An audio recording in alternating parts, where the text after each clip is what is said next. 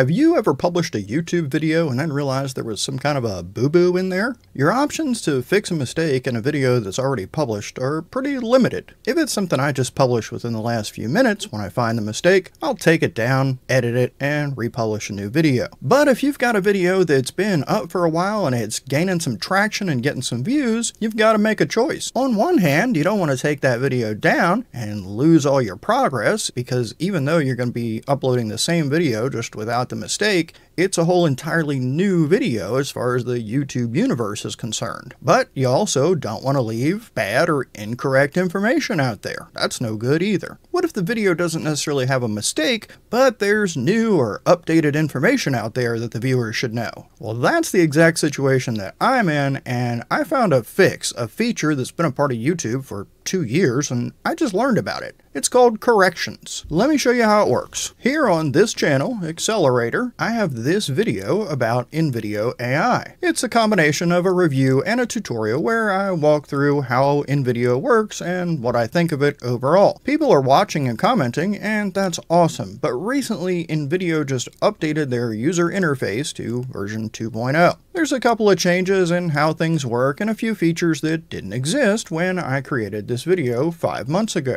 I think there's still good information in this video, so I don't want to pull it down altogether, but I would like anybody that watches this video to know there's been an update, and if they want more information about that, I've got them covered in this video. So what I've done using YouTube's corrections feature is I've come into my YouTube studio, and I have located that first video, and I clicked on edit, and I'm in here where you would edit the description or edit the title or any of those things. Down at the very end of my description, you can see that I added the word correction, and then I added a timestamp 00:05, so 5 seconds in, and there I added the note, NVIDIA AI has updated to version 2.0. See my updated review and tutorial video, and then I put a link to the new video. And now you're saying, great, you put a note in your description. So what? Nobody's going to read it. Well, you might be right, except that by formatting this the way YouTube said, when someone watches this video, you'll see this view correction thing pop up 5 seconds into the video. And then if you click on that, it brings you down here to the bottom of the video description, which right below that are the visual chapters. And then below that, we now have corrections. And in this correction, it says at 05, so that's 5 seconds, NVIDIA AI has updated to version 2.0. See my updated review and tutorial. Now I realize it does not have the link right out here next to that as I typed in, but right above the visualization of the chapters and right under where we have the times of the chapters typed in our description, this correction also exists exactly how I wrote it, so the link is right there. I've also taken this a step further, and in the pinned comment right at the top, I've added this note as well. So with that correction note appearing on the screen and clicking it, bringing you down into this neighborhood, I'm hopeful that this can help get viewers to the most up-to-date information. Now, I've seen some discussion group conversations where people say, oh, it doesn't work anymore, it doesn't work for me, or the videos that tell you how to do this are all a scam. Here it is from the YouTube help section. It's under the available video settings. It tells you about your title, your description, and it's just sort of tucked in here in the description area. And it says, for corrections in your video, add correction, or corrections with an S, Correction or corrections must be in English, regardless of the language of the video or the rest of the description. On a separate line, you can add a timestamp and explanation of your correction. For example, correction, 0:35, reason for correction. Reason for correction would be your reason for correction. In my case, it was the note that NVIDIA now had a version 2.0. It says you have to put this section after any video chapters. My chapters are at the end of the video description, so that said to me, put this at the very end of the description after all those chapters. When your audience watches, that's when they'll see the view corrections card. Then it goes on to talk about formatted text in your descriptions and the total length of characters for the descriptions. But down here at the bottom, it has this note that says if the channel has any active strikes or if the content may be inappropriate to some viewers, the corrections feature won't be available. So if you have strikes, it's not going to work. If YouTube thinks the content might be inappropriate, not going to work. Something that had me hemmed up with this is it does seem like it takes a couple of minutes for this to work its way through the internet and show up the right way.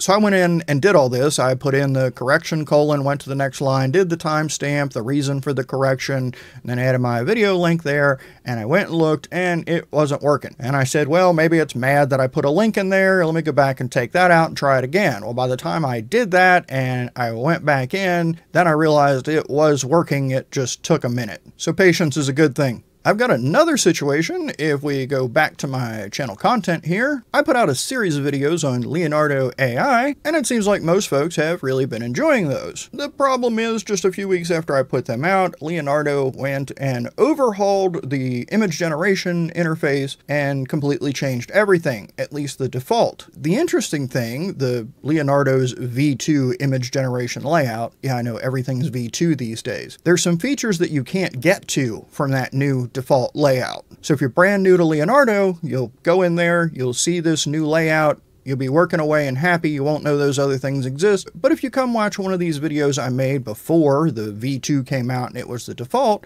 I'm talking about a lot of other features that are either in different places or that you can't find from the new layout. But one click of a button gets you there. So these videos still have a lot of information in them. I just need to let viewers know that in order to get to everything I'm talking about here, they have to click the button that didn't exist when I made these videos. So let's go down to the first one, the tutorial for beginners. I'm going to click the details button. That brings me into the video, the description. I'm going to come down to the bottom where I have chapters, and I'm going to come in right after my last chapter. I'm going to say correction. And the reason I'm putting these at 5 seconds, I don't know where the right place is to put it, but it just made sense to me because I know a lot of times a video will start auto playing and I may not really be paying attention, or I might be in the process of clicking the play button to get it to go ahead and open up, and I might miss something in that first couple of seconds. So I figured we'll do it at 5 seconds. Hopefully whoever's watching is settled in at that point. Now for this one, I made kind of a long note because as I just explained it to you, you can see it was more than a just see the update here. And the new thing's great, but the old thing does things that the new thing can't do, and it's all about flipping the switch, and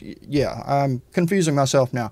So I'm just going to paste in the little note that I wrote, just going to save, and that should be all I have to do. After waiting a few minutes, let's have a look and see if it's working.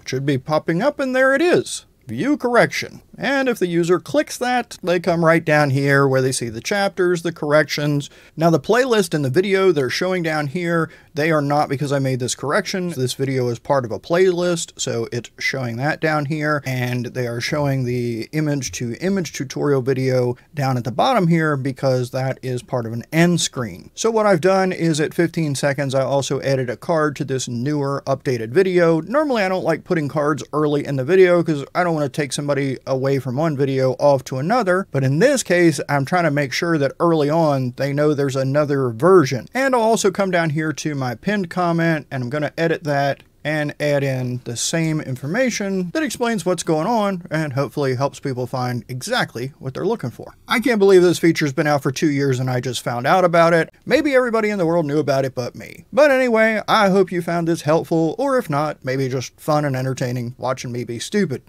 Thanks for watching. I'll see you in the next video.